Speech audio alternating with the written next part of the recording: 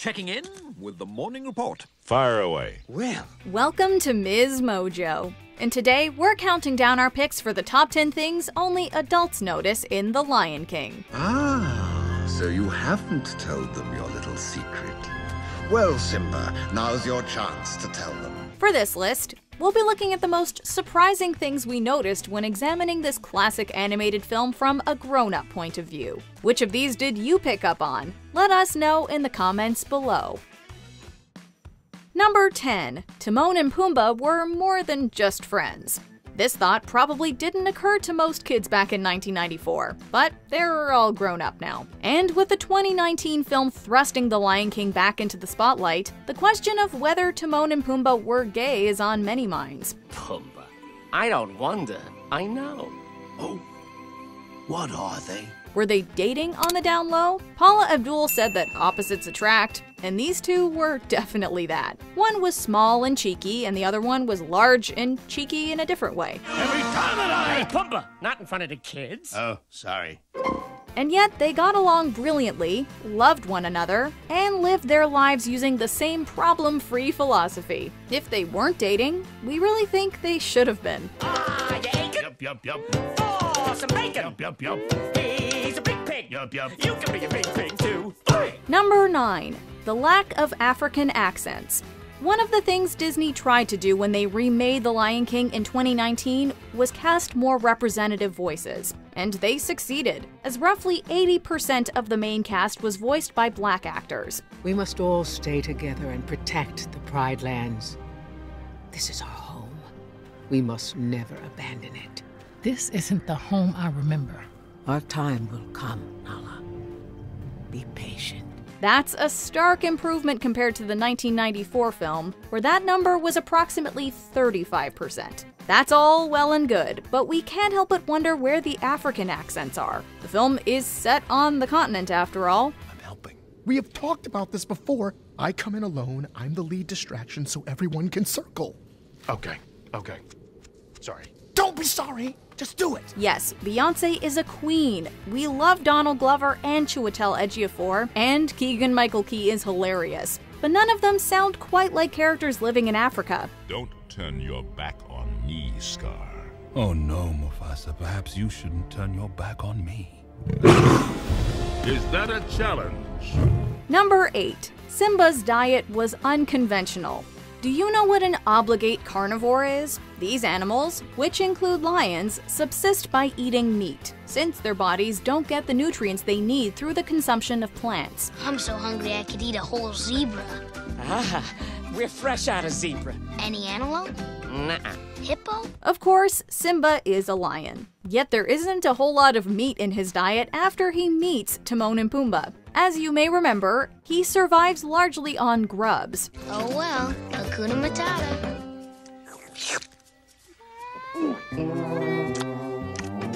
Slimy, yet satisfying. And these are his formative years, where we watch him grow into an adult. So clearly, the meals were somehow effective. We didn't question this as kids because we didn't know any better. Granted, the term obligate carnivore may be relatively new to us as adults too, but his diet definitely has us scratching our heads a little now. You're talking about a lion. Lions eat guys like us. But he's so little. Number 7. The Be Prepared March is inspired by a dark historical moment.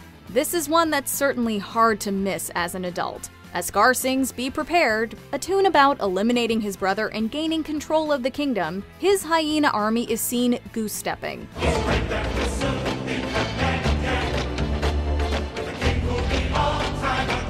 The moment is eerily similar to the Nuremberg rallies of the 1930s. And apparently, this wasn't a coincidence. Production designer Chris Sanders reportedly said that the scene's animation began from one story staffer's imagery of Scar as the German dictator. I will be king. Stick with me, and you'll never go hungry again. They then took that idea and used the propaganda film Triumph of the Will as inspiration for the sequence.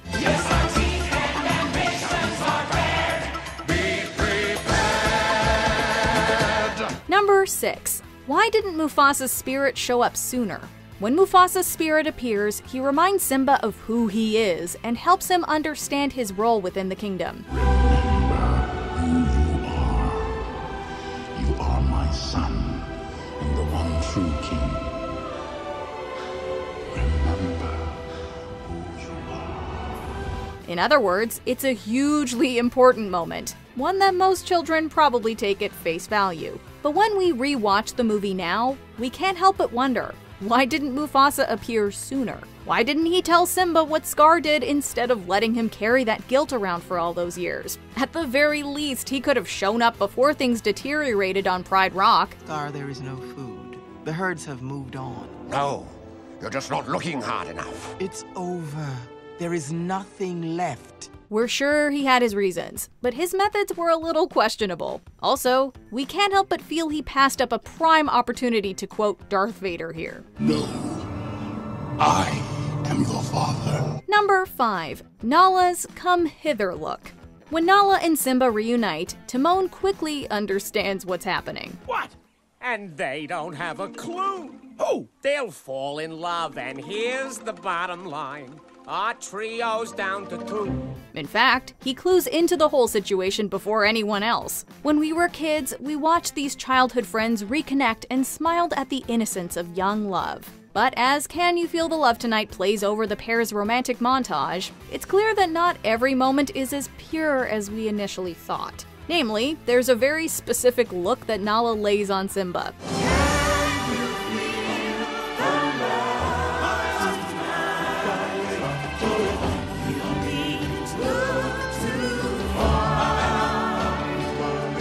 It's a stare that conveys more than words ever could. Of course, the moment is poised to go right over kids' heads, but we all know exactly what she's trying to say. Hey, what's going on here? What are you doing here? What do you mean? What am I doing here? What are you doing here? Hey, what's going on here? Number 4. Are wildebeests more afraid of hyenas than lions? Disney films introduced many children to the concept of grief. From Bambi's mother to Simba's father, these losses deeply impacted our childhoods. So it makes sense that during the wildebeest stampede, kids are focused on Mufasa's tragic passing. Dad? Dad, come on. You gotta get up. Dad, we gotta go home. But now that we're all grown up, we have to wonder if the whole thing makes any sense. Could 3 hyenas really cause such chaos? We understand the wildebeests are scared of them, but would they not have been more terrified of a lion? What's more, shouldn't they have recognized the king once he arrived?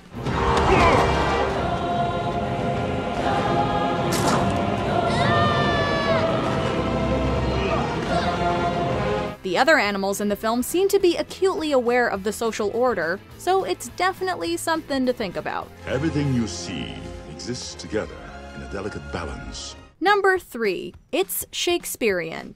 It's safe to say most people don't study Shakespeare until high school, so we doubt kids watching The Lion King in 1994 were familiar with Hamlet. But their parents likely recognized the similarities between the two stories. I have heard of your paintings too well enough. God has given you one face, and you make yourselves another. As the play begins, the king, Hamlet's father, has already been killed. The culprit is none other than his power-hungry brother Claudius, who now sits on the throne. It is not, nor it cannot, come to good. Break my heart, for I must hold my tongue. Of course, there's also Rosencrantz and Guildenstern, the funny secondary characters who help the new ruler. Did we mention Hamlet sees the spirit of his dead dad, and that he ultimately returns home to take on his uncle and seek justice? We bet this all sounds pretty familiar. If it be not now, yet it will come. The readiness is all. Number 2. Scar's reign is slightly exaggerated. Have you ever noticed how things go downhill fast after Scar takes over the kingdom? It's dinner time, and we ain't got no stinking entrees. It's the lioness's job to do the hunting. The once lush and bright Pride Lands become dry, dark, and desolate. We understand that the hyena's newfound power has some negative consequences on the landscape. Everything's destroyed. There's no food, no water. Simba, if you don't do something soon, everyone will starve. But you don't have to be a scientist to see that the film's visual 180 doesn't quite make sense from an ecological perspective. And the way things seem to magically go back to normal when Simba assumes the throne is even less logical. As if his becoming king has a special healing effect on the land. We love the dude, but come on. Look, I'm still the same guy. But with power. Before we continue, be sure to subscribe to our channel and ring the bell to get notified about our latest videos. You have the option to be notified for occasional videos or all of them. If you're on your phone, make sure you go into your settings and switch on notifications. Number 1. Nala and Simba were probably related. Were Simba and Nala relatives? According to Dr. Craig Packer, director of the Lion Research Center at the University of Minnesota, the answer is likely yes. One day you two are going to be married. Yuck. But don't blame us, we're just the messengers. Your instinct might be to assume they're connected through their fathers. But as Dr. Packer told Polygon, it's not unusual for there to be 3 males in a pride. In other words, Nala's father doesn't have to be either Scar or Mufasa. What'll that make you? A monkey's uncle. You're so weird. You have no idea. But unfortunately, there's more. He also explained that blood relations run deep between the females in a single pride. In other words, Nala and Simba's moms are most likely family. And we all know what that means. It'd be so weird. Oh, sorry to bust your bubble. Do you agree with our picks? Check out this other recent clip from MsMojo. And be sure to subscribe and ring the bell to be notified about our latest videos.